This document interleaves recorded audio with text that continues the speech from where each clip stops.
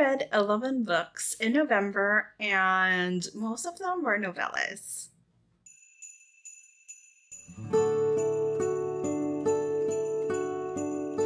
Maayong Pasko, everyone. My name is Ezra, and welcome back to my channel.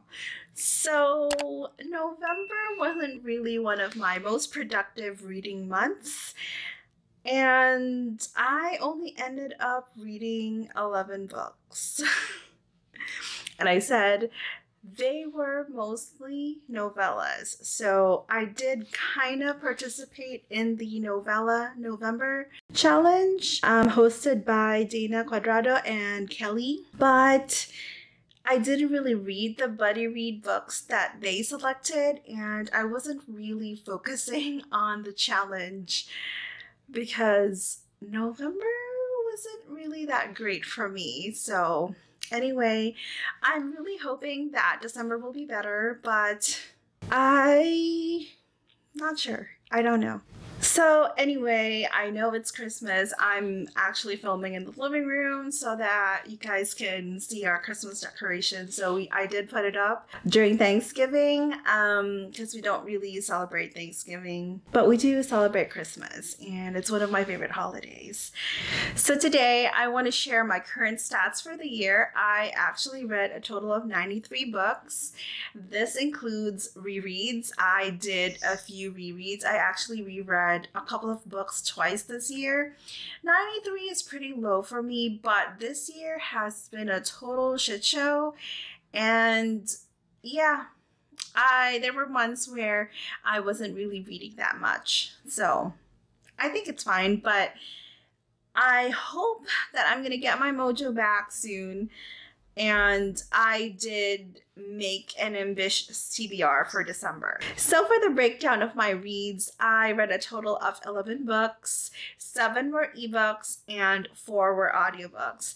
I kind of was going to read a physical copy of the book, but I decided to get the audiobook instead because I was going to read it at night. I didn't have any time to read it during the day. So I went with the ebook for this one, but I do have a physical copy of one of the books. All right, so without further ado, let's start with the DNFs. I did DNF one book this month, and it was actually one of my most anticipated reads of the month. And the book is Sacrifice by Katie Robert. This is the first book in her Bloodline Vampires series. I read this on ebook. I actually purchased a copy of this book, but I didn't really like it.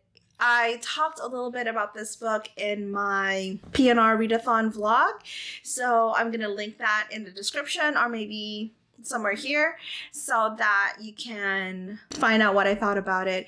But I just thought that it was really slow, and I was totally lost in the world.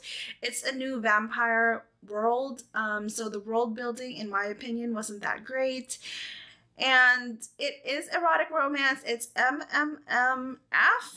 And I kind of checked out after the third vampire came in.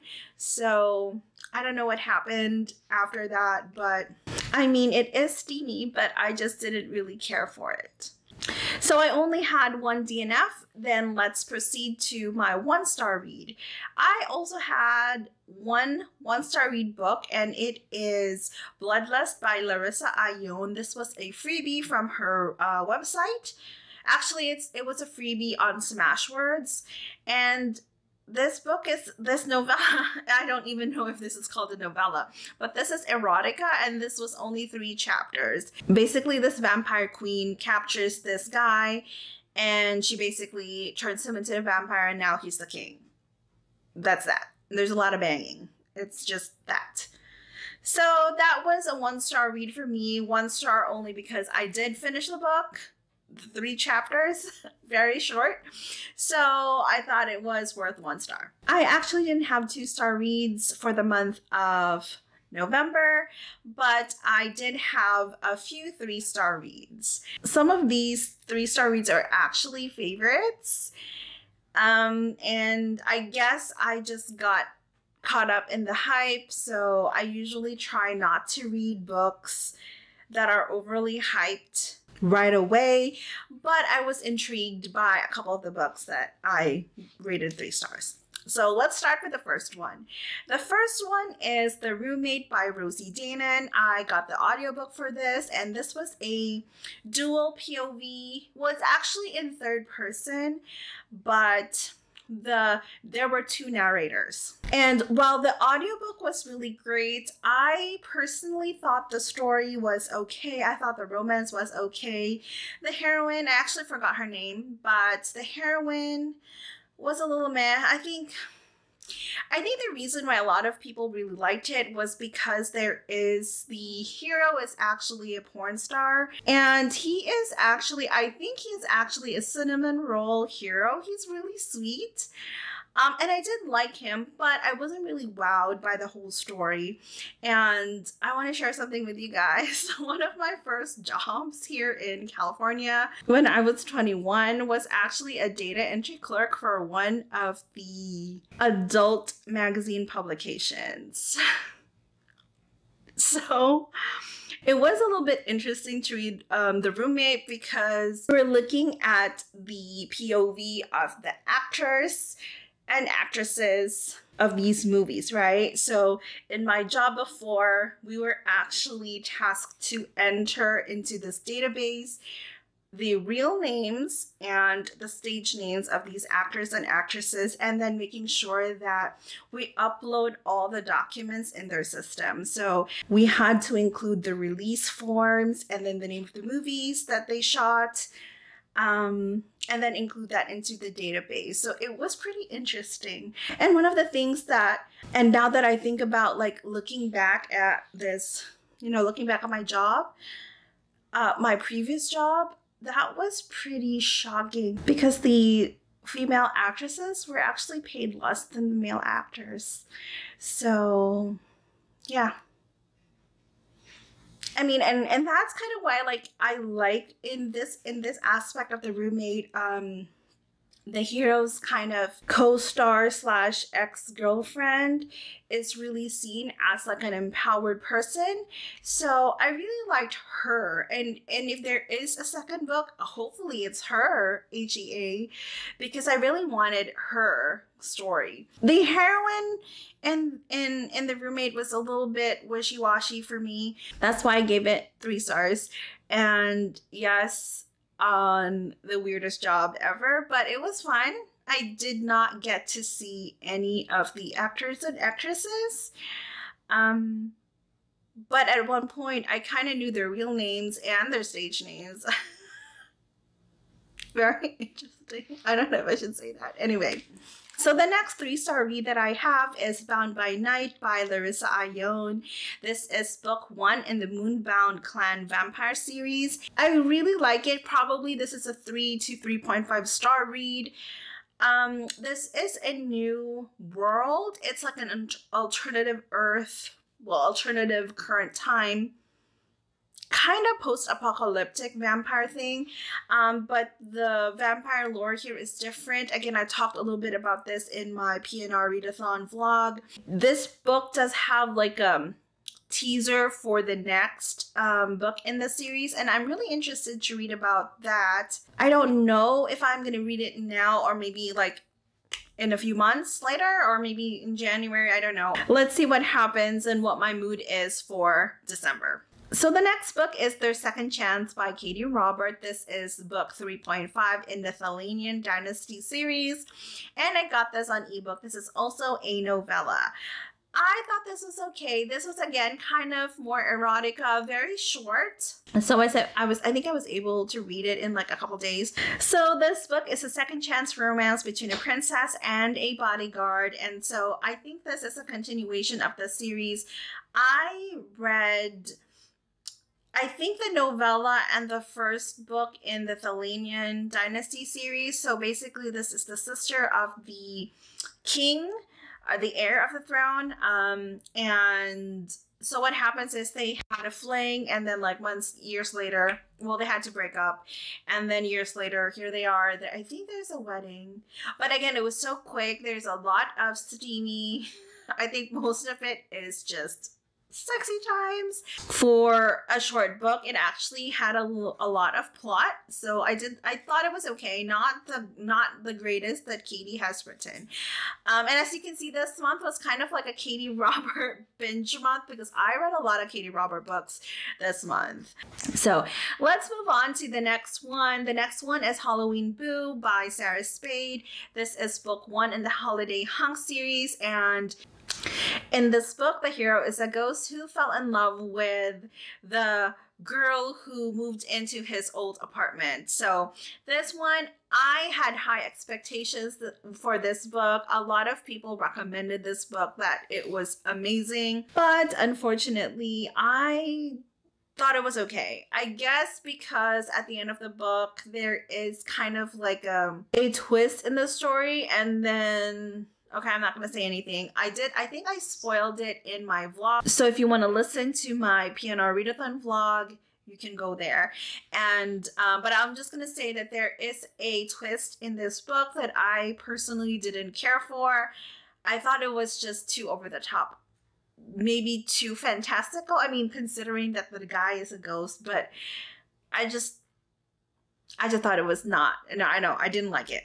All right, so let's move on to my 4-star reads. I actually have 3 4-star reads, and I was so happy that I decided to pick these books. So the first book is Mating the Huntress by Talia Hibbert. This is the first book in the Monsters and Maids series, and this is a shifter romance. I absolutely loved it. The only reason why I gave it 4 stars is that in the end, it was a little bit rushed, but like the build up of these 2 characters was fantastic. I love it. The werewolf trope, the shifter werewolf trope, is also different. It's new. It's a different world. But again, it was amazing. I did not feel like it was a novella. It's a novella, and I did not think that it was really short. I thought it was really well done. Again, my only complaint is the end, because I think the end was a little bit too rushed, but I like this. So the hero is a werewolf, and the heroine is actually from a family of slayers.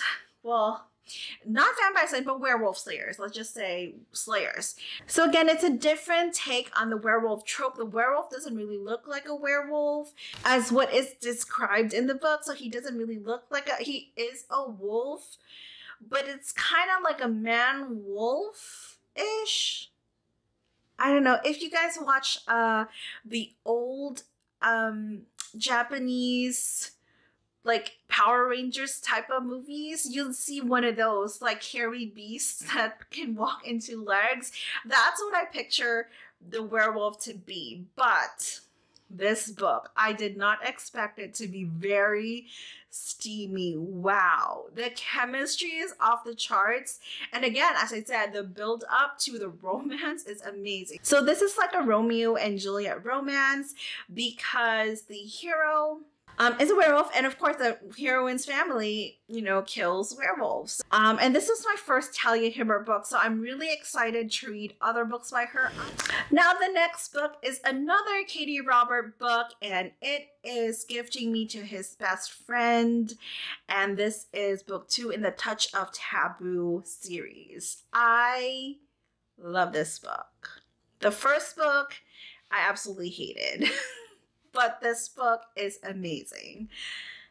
Again, classic Katie Robert. It's absolutely steamy, but there is plot, there is development, and basically the title is just the couple is married, the husband has a best friend, and they usually go to trips together. So, oh, by the way, this is also a holiday read, so they get snowed in this cabin, and the husband says, I'm going to give you to my best friend. And they do the deed. And they do the deed together. And they do all 3 of them. And I tell you, this is plot-wise so good. I even love the development between the relationship, the romantic relationship between the hero, the guy, and then the husband. Now, I can't remember names right now. I can't remember names. I'm sorry, I can't remember names. But Katie Robert, perfect. Katie Robert writes amazing sexy times. Guaranteed. The next 4-star book that I read is actually another book by Katie Robert, and I'm so happy that I picked this up. I have no idea why I picked this up, but it has been on my radar for a while. The book is The Marriage Contract, and this is book 1 in the O'Malley's series. This is actually a romantic suspense / mafia romance, and it's not too out there. This is actually not self-published, and man, again, Katie Robert can write sexy times like nobody's business. This is top-notch steam, and wow, the development between the two characters is amazing. So the heroine here, her name is Callista. I finally remember her character name, thank God. So the heroine Callista is forced to marry the heir of another family, another mafia family, and he actually ends up dead. So she is instead forced to marry the second son of another mafia family, and his name is Teague, and he is so amazing. I think he's cute. Anyway, this is an amazing book. I love the romance and of course the thrill. So it is revealed who kills the ex-fiance. With that in mind, the thrill is actually between the rivalry between all the three families, the three mafia families. And I love the morally gray characters here. I actually am already listening to Booktube in the series because it's great. And again, so good. The relationship development, again, is just amazing. I highly recommend this book. If you haven't, pick this up. All right, so we've moved to my 5-star books for the month. I actually have only 2 books that I rated 5 stars. And the first book is Azagoth by Larissa Ayon. This is actually book number 1 in the Demonica Underworld series. It's also book 5.5 in the Lords of Deliverance series. And it's book 11 in the Demonica series. That's a mouthful. But so Larissa Ayon does have this huge Demonica series, and you can read them in order, but within that Demonica series, there are sub-series. So I did pick up book 1 in the Lords of Deliverance series. So I highly recommend that if you want to read Azagoth, read book 1 in the Lords of Deliverance series until 5.5. Well, Azagoth is not a main character in this full Lords of Deliverance series. He does have a role, and he is mentioned in the series. So I do highly recommend this series. I think I'm going to go back and read Demonica book 1 and then just go ahead and read the other books in the Demonica series because it's really great. The world is just fantastic. So I actually finished this book on November 1st. This is actually part of the 1001 Nights series as well. So the audiobook for this one was part of the Audible Escape package. And as you know, Audible Escape ended on November 1st. So I actually put my phone on airplane mode so I can finish the freaking book. This book had me ugly crying. I think I slept like at 3 a.m. just to finish this book, and wow, very good. So Azagoth is actually a Grim Reaper, and the heroine in the book is actually an angel. I talk more about this in my PNR Readathon vlog, so you're more than welcome to watch that video so that you can hear my thoughts. But highly recommend it. It is a novella, but it does not read like a novella. It's pretty well written, and I felt like it was a full novel. Finally, the last book that I gave 5 stars for is Betrothed by Elizabeth Elliot. You guys need to read this book. This is actually book 2 in the Montague series. While you can read this book as a standalone, the main characters in Book 1 are actually mentioned, and one of the villains in book 1 is actually connected to one of the characters in this book. So anyway, I did make a video about this book, comparing it to Prisoner of My Desire by Joanna Lindsey. So I highly recommend that you watch that video. I'll link that in the description box,